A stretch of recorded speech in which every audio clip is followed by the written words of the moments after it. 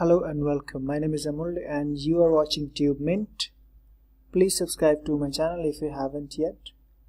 And in this video I'm going to show you how to create a database in MySQL and how to select a database in MySQL. So it's very simple.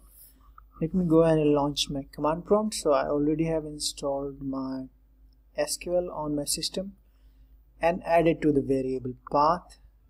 And now I can go ahead and log into my MySQL database, and here I can go ahead and check all the databases. So show databases to have a look at all the databases. Now I can go ahead and create a database. It's a very simple. So this is the command you have to look at. So simply say create.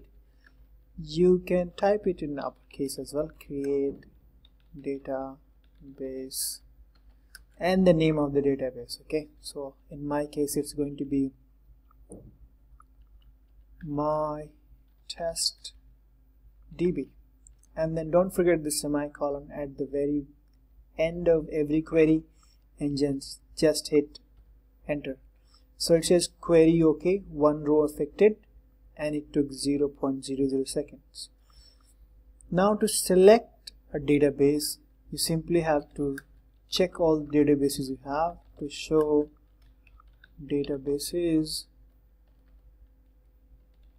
and then semicolon, and then you have the list of all the databases. Now you can say use, and then let's say I want to say my test. You can say it in uppercase, that's not an issue, but it's not sensitive. The MySQL is not case sensitive, so use my test db and semicolon. So now changed database. So this is how you basically create a database, show the list of all the databases, and also select a database.